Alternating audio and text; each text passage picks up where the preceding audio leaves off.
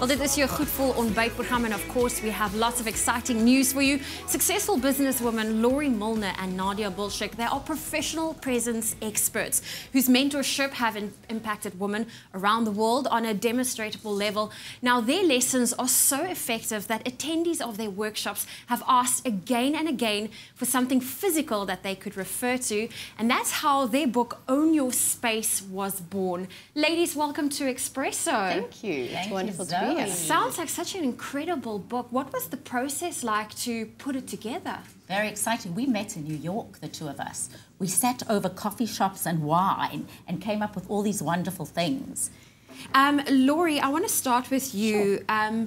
You are an expert in your own field, but you also have an initiative called Beyond the Dress. Yes. Tell me a little bit more about that. So Beyond the Dress is all about modern working women. And what started out as a series of events has now organically developed into customized corporate programs. So we work with companies and we help unlock the unique potential of female talent. And essentially we provide a toolkit that helps to bridge the gap between work and personal life and essentially help women to become the best version of themselves. I really like that. And that's done either through keynote talks, training, workshops.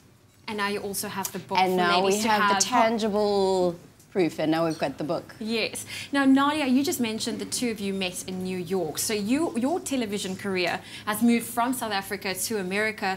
What's that journey been like for you? Oh, very interesting. I mean, came from South Africa, started at CNN as something called the Airport Network. And a lot of what we talk about in the book is what does it take to re-establish a career? The resilience, the tenacity. What time, Zoe, did you wake up this morning? I'm at work 4:30 every morning. Okay, so, you know, those kind of things. We speak about really how do you reinvent yourself? I went from being an Mnet presenter to being a CNN airport anchor to being now an editorial producer on the weekend. So just the idea of reinventing yourself and resilience, and that's what it's taken me. And really that's what we share in the book. You know, how do you go through the triumphs but also the pitfalls of life, right? Yeah. The imperfections. Yes, it is. Now, Laurie, I wanted to know from you, you know, there's a lot we can take from the book. Yeah. What's one of the things that stood out for you? So I think just around the book, you know, some background around it is we always saw there was a lot of literature that said what you should do, and we've taken insights from the training room to tell you how. So for me, I think probably the stage that I'm at with two young kids is that my favorite chapter is about owning your time. Okay. And the important tips around how to manage your days, how to say no, and also an important tip, especially for women at any stage in your working life, is networking. Yes. So I always say network most when you need it least. Ah. Also things around headspace. How do you manage those days where you've got self-doubt, you know, the negative thoughts? And what we love most about the book is that apart from the insights from the training room, we've interviewed over 35 South African women, from CEOs to directors, and we've shared their insights as well. Yeah. I wanted to actually ask you about the South African women that feature in the book. I see you have Margaret Hirsch, Anela Mdoda. What was that like working with them? Redi Talebi from 702.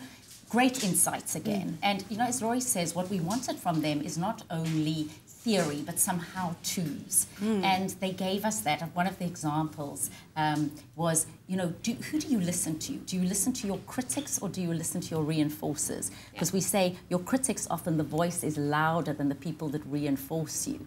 So who do you listen to? So we got very practical tips and insights, but mainly not only successes and triumphs, also how do you overcome adversity and failures? Yeah. And that's what united so many of the women that we spoke to. And that's what we hope to get across in a very practical how to, as you said, Zoe, become the best version of yourself book. Well, ladies, thank you so much, Laurie and Nadia, for joining us this morning in studio.